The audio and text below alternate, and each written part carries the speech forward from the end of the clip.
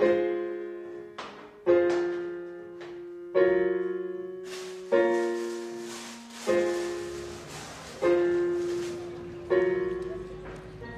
my first day at Starehian boys, I thought, this is big. I'd always dreamt of coming to a big school, and when I made it, I felt good.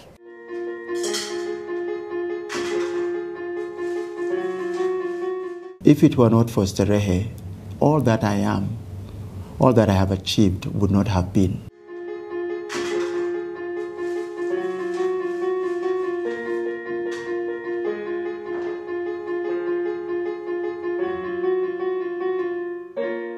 The philosophy that was input by the founder, Dr. Griffin, he believed that young people should be given an opportunity to grow.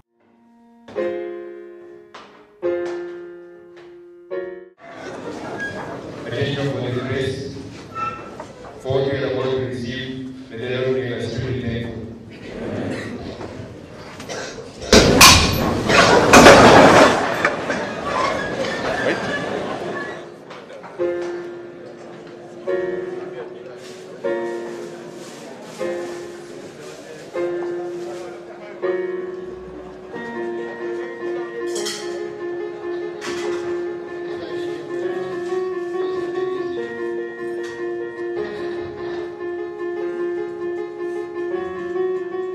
Some people say that maybe Starehian was started from the gutter.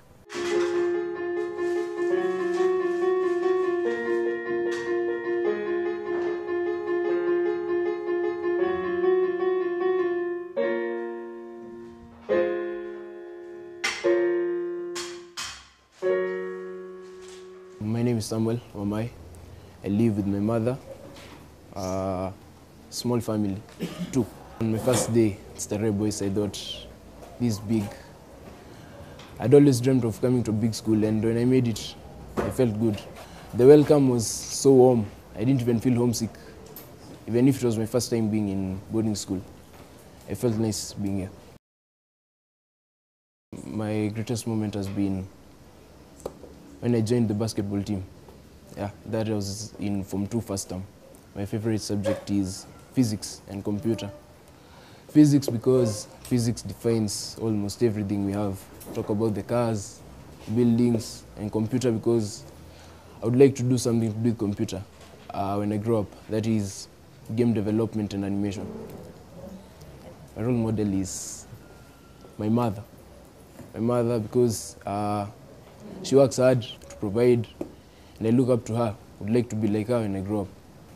As well as giving back to Starehian, of course I would sponsor some boys so that I can brighten their futures, just like mine has been brightened.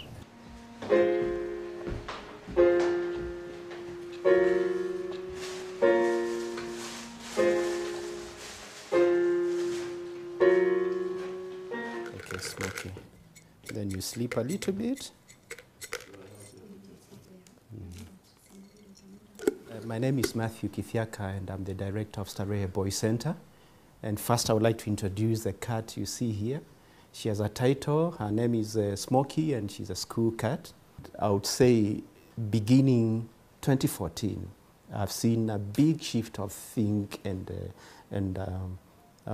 attention from the old Starehian coming and wishing, expressing their willingness to support.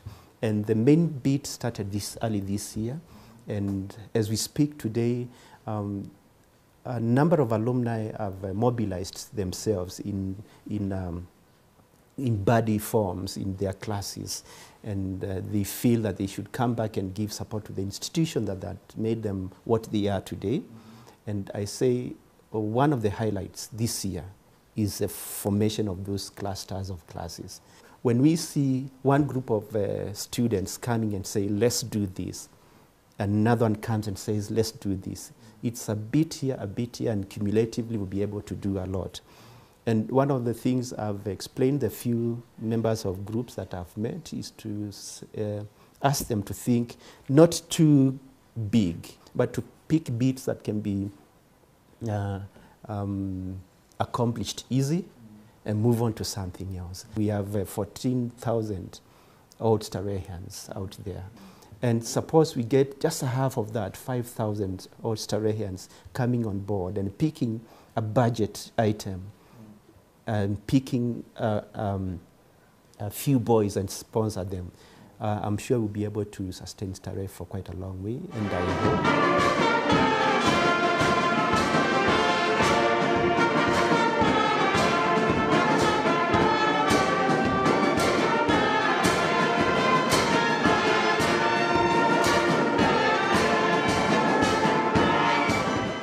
Starehe provides holistic education. We are not interested in only classroom achievement, but we want the growth of a whole person, mentally, physically, morally, and of course academically. We want kids who can empathize with communities and see the need to serve them, and especially because these are communities they come from and they will engage in the future. So Starehe does provide one of the best types of education anyone can provide anywhere in the world. And in time to come, according to your means, to do all that you can to enable others to enjoy the same advantage that we received in Starehe. The access we had to international philanthropy is no longer as widely available. The question I ask myself, did I receive any benefit from Starehe? And if I did receive benefit from Starehe, I must invest back. I must invest back. And OSS is the vehicle through which we invest to transform other lives. Even if you don't subscribe to become a member of OSS, join the initiatives that are raising funds to meet the needs in the school. That's one.